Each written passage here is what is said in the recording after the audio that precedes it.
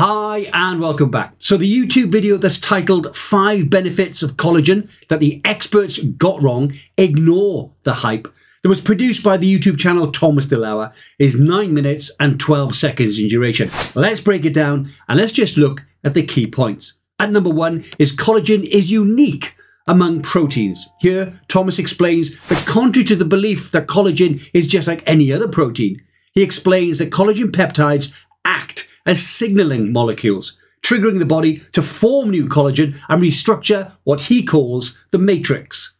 Studies have shown that collagen supplementation leads to improved bone mineral density and it accumulates in cartilage, showcasing its unique benefits over other protein sources. At 2, he talks about caffeine and collagen. Here he addresses the myth that caffeine negatively affects collagen's efficacy in the body, particularly when added to coffee. The argument made is that caffeine might slow down collagen production, but adding collagen to your coffee could actually offset this effect, suggesting that the combination could be beneficial rather than harmful. The third benefit is centered around vitamin C and collagen absorption. Another misconception is that vitamin C needs to be taken with collagen for it to be effective. Thomas clarifies that while vitamin C is crucial for collagen formation, it does not directly affect collagen's absorption. The importance is on maintaining consistent vitamin C levels rather than consuming it alongside collagen supplements. At 4 is marine versus bovine collagen.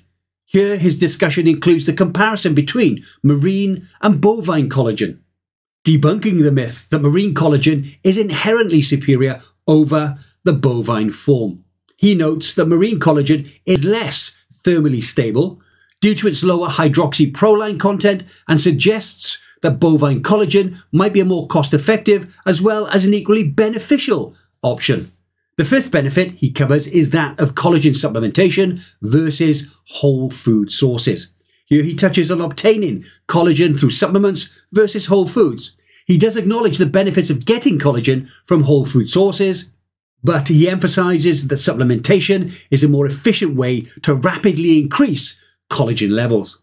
And if you want to learn more about collagen peptides, I shall leave a link in the description below to a dedicated video on that particular subject. And if you're looking for a reputable supplier to buy collagen from, of the big 3, Renew by Science, Do Not Age and Pro Health Longevity, at the moment, only Pro Health Longevity and Do Not Age carry collagen peptides. And if you'd like to buy from one of these, please feel free to use my code, MyNMN, at checkout to get between 10 and 15% off.